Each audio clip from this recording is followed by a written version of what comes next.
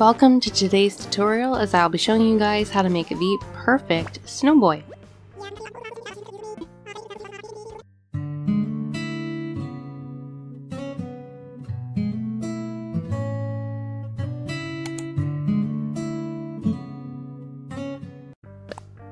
Hi friends, welcome back to my channel, or welcome if you're new. My name's Dalia, and today we are doing a little bit of a different style of video. No, I'm not doing a tutorial on how to show you guys how to make the perfect snowboy, but I have gotten requests recently to show you guys how to place the pathing I'm using on my city island. So that is what we're going to be doing today. I'm not very good at tutorials, but y'all seem to trust me. And I don't want that trust to go to waste. So, yeah, that's what we're going to be doing today. We're going to be decorating this area, basically just connecting a couple of spaces. It's more like a transitional space than anything else. And essentially the first part of the video is going to be the tutorial, and then the second half will be like my more standard speed build.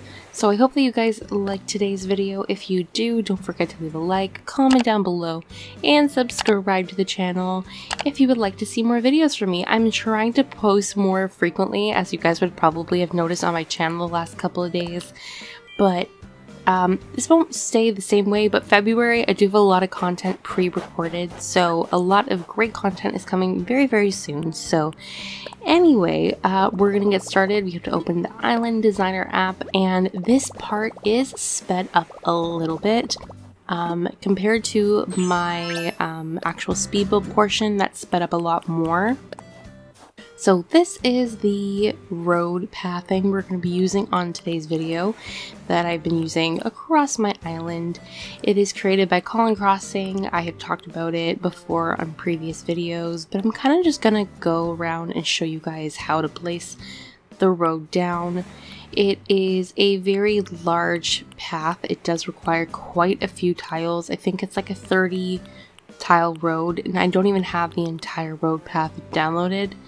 But yeah, these are the path tiles. I'm going to show you guys how I placed them, and I made sure for this video to not cut anything so you can really see the entire placement of the path. So I got rid of a little bit of the pathing that I had done on my previous video so that we can connect these roads. And we're going to be starting with my sidewalk by using this gray road path.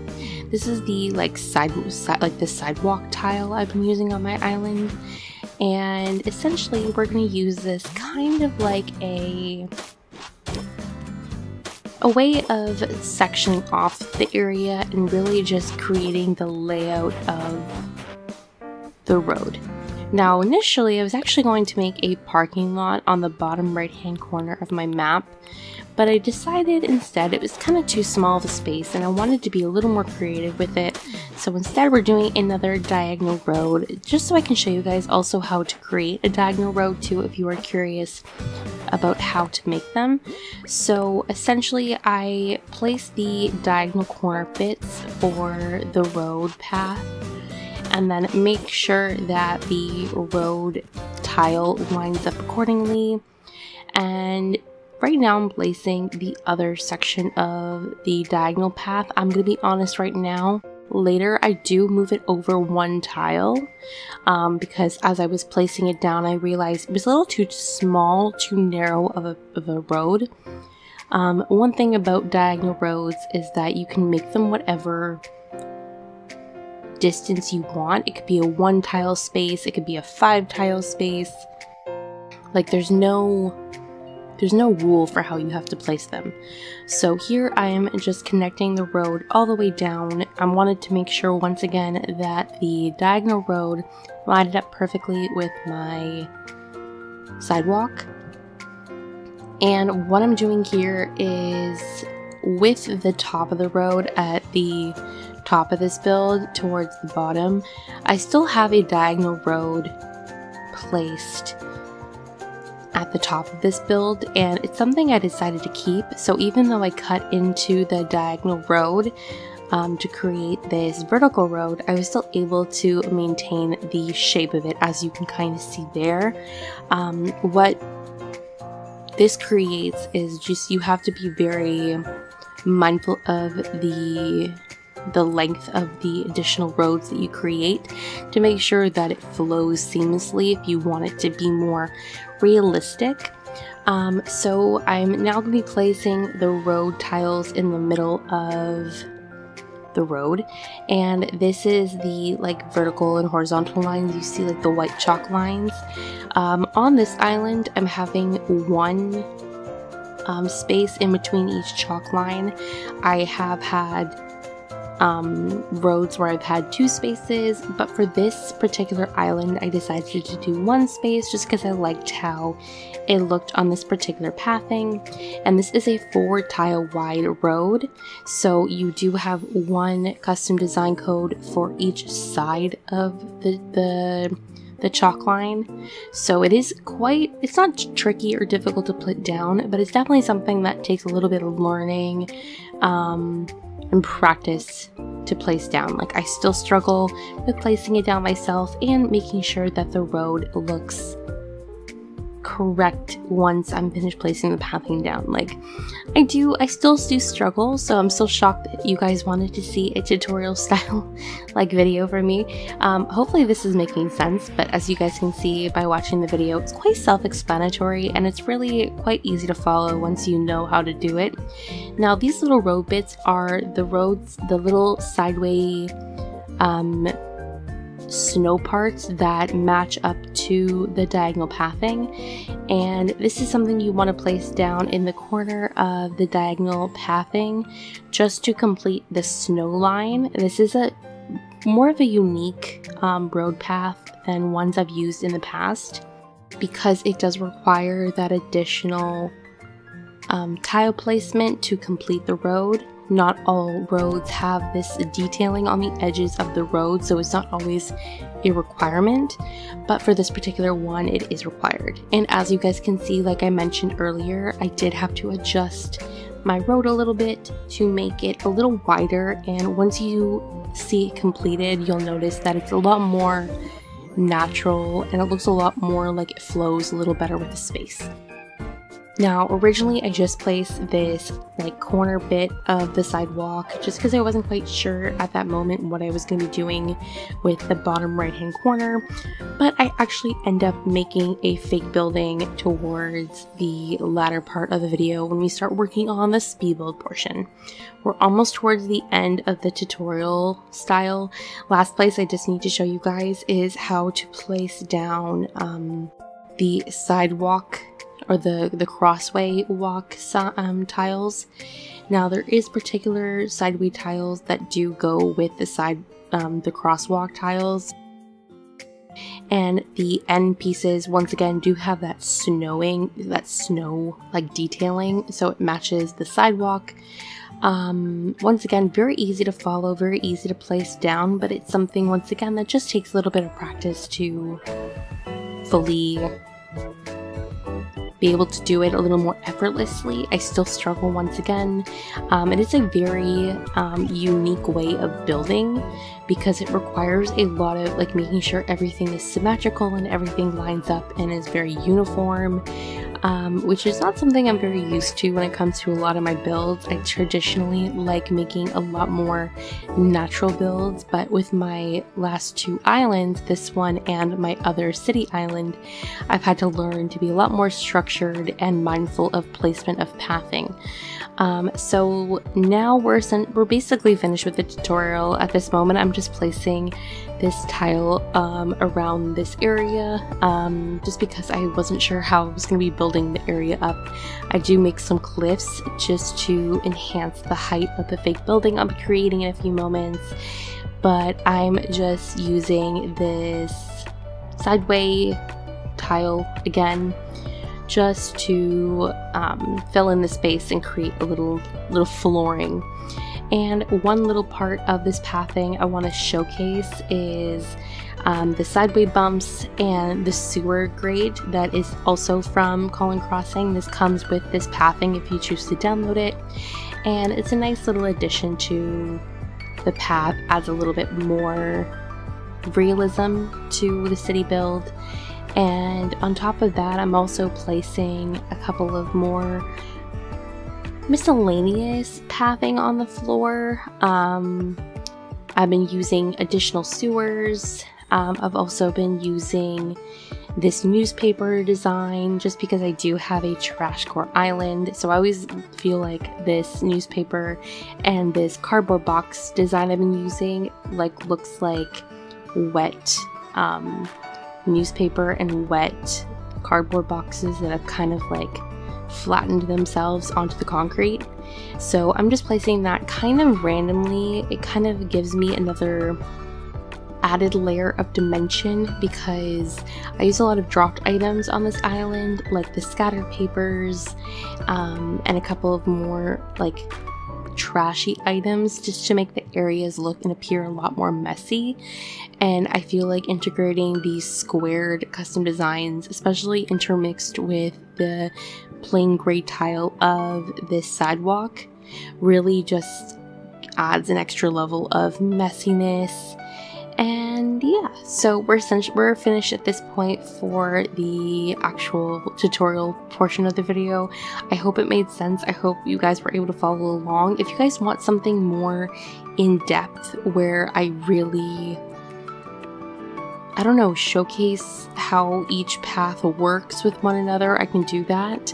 Let me know in the comments if that's something you'd be interested in seeing. But I felt like showcasing me actually placing it down step by step was the best way to kind of showcase how to place the pathing down. So moving on to the actual build, I quickly ran around and planted some trees. Typically I do this at the beginning of videos after I've already placed all the pathing down, just because it gives me a general idea of where all of the trees are going to be, and then I can work with items and other like forms of decorating now that the trees are out of the way. It really just depends on like the type of build I'm making, because some builds require me building up cliffs first and some require me to place pathing down.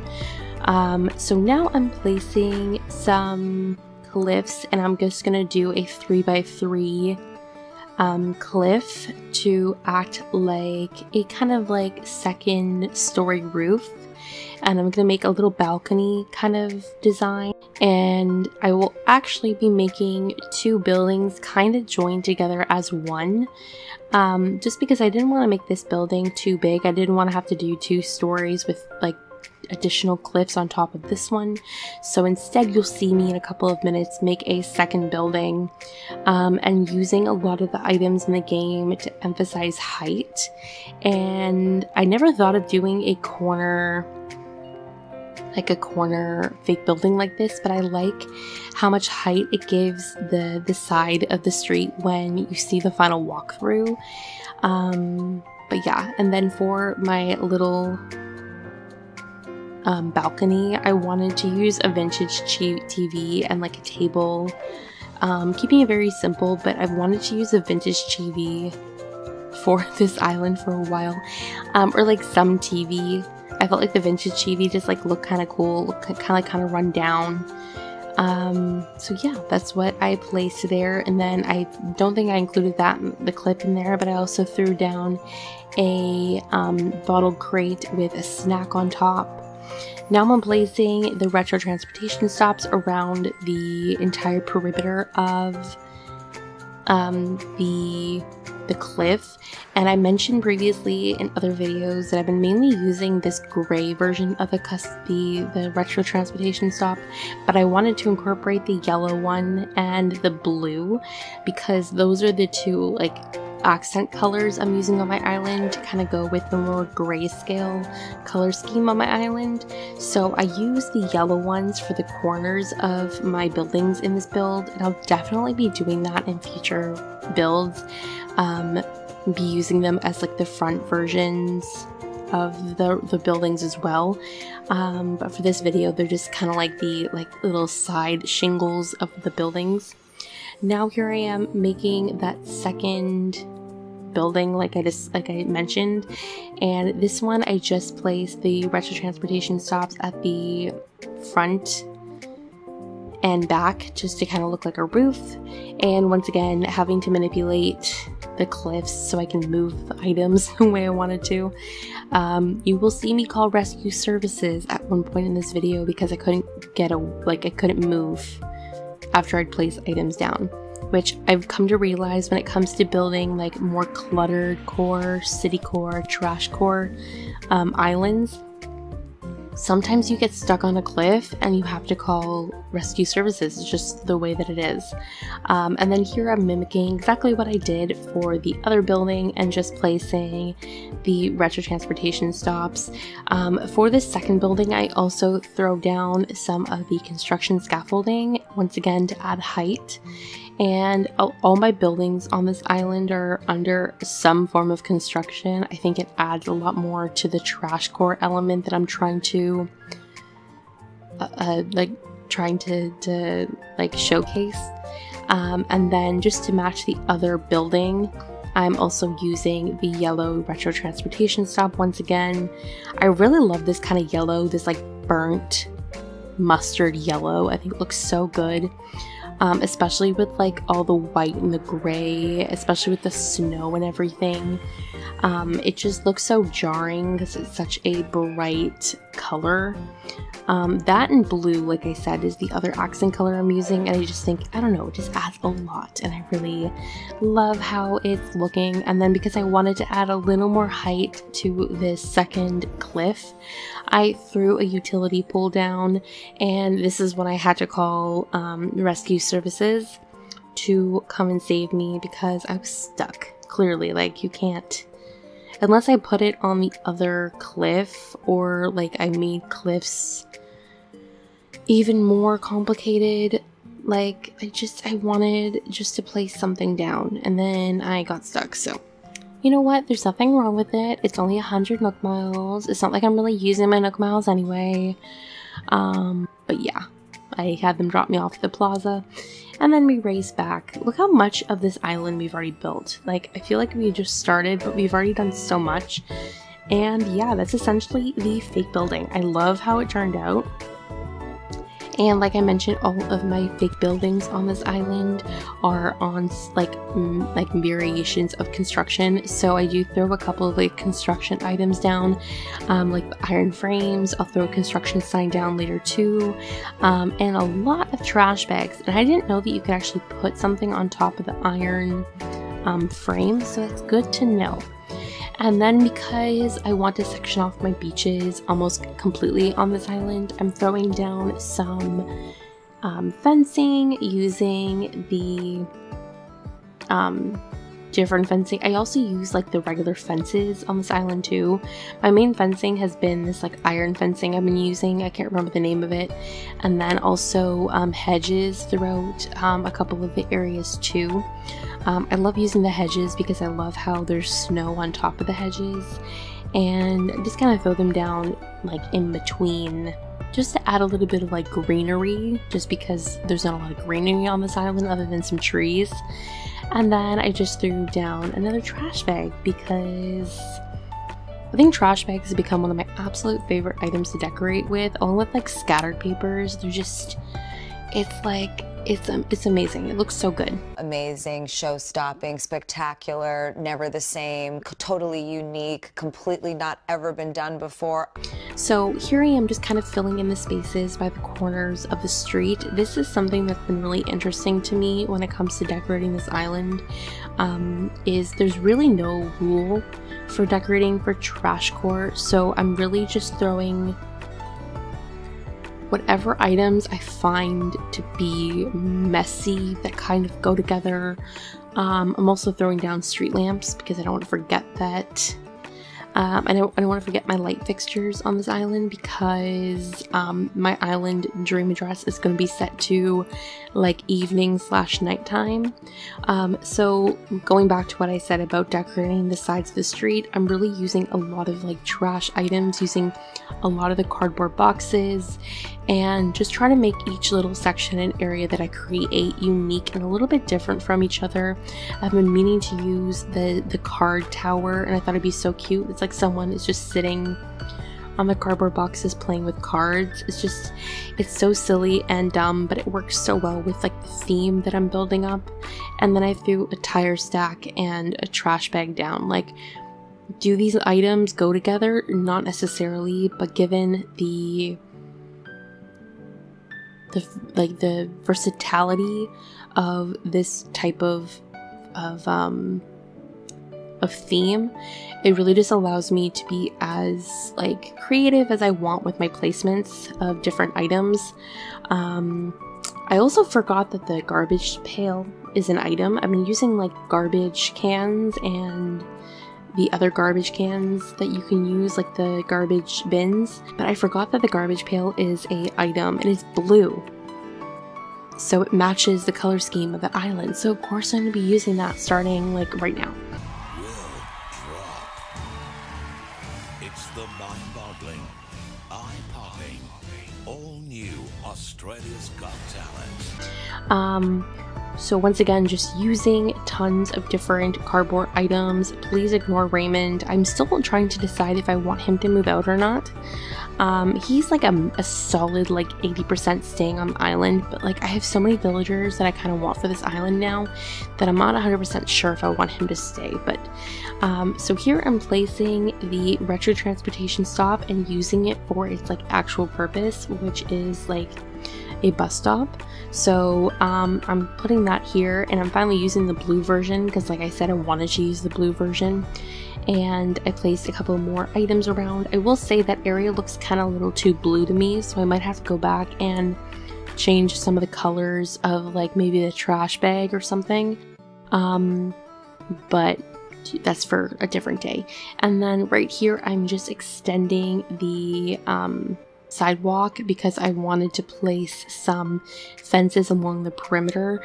Fences are going to be the main way that I block off a lot of my beaches. I've already done that in a couple of videos so far when I've decorated along like the corners of my island, just because it really adds a lot of that city feel, but also because it gives a lot of height to the space. And I love that you can customize different posters on the fences as well. I don't include any posters on the corners of these fences just because these fences are sideways, so you can't really see them unless you like turn your camera. So I might throw a couple of posters down later, but for right now I kind of left it as is. So now just to finish off the build, the last two things we have to place are cars and a couple of more dropped items for this island. As I've been saying, I'm only using black, gray, and white cars for my island. I just think that it allows the cars just to blend a little more into the landscape of like the roads and everything, and I don't want the cars to stand out and be too bright of a color. So I'm just kind of throwing them down randomly, and I always make sure that I have enough space to walk in between my cars. That's one thing I'm very mindful when it comes to my builds, is to make sure that everything's walkable. And I wanted to place a car carrying a boat on the street, so I had to do that, and then I had to adjust everything to make sure that you could walk along the street and it wasn't like you had to like sidestep around any furniture. So after I was finished with that, the last thing we're going to do is place a couple of drop items. I also have to do the crosswalk signals. I forgot to place those down earlier on. And if you guys saw my last video for this island, we went villager hunting and we found Quinn. Can we talk about how absolutely gorgeous she is? I love her, and I think she's so perfect for this island. Like, I forgot about her too. Like, when we were villager hunting, I'm like, oh god, who could we take? Like, I don't know who I want for this island, and I want some girl villagers because all the villagers I have in mind are guys and da-da-da. And she disappeared like a goddess, and I love her.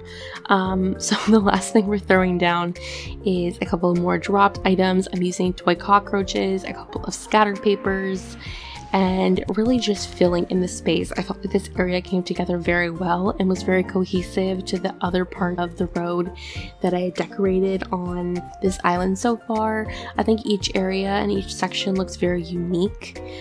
Even though I've been using the same items over and over again, I feel like it looks like a realistic, very messy city, and I'm absolutely loving how it's coming together. And I don't know, yeah, so we quickly time traveled to later on in the evening. This is the time of day my dream address is going to be set to. And yeah, I hope that you guys enjoyed today's video, and without further ado, let's do a final walkthrough and see what it looks like at night.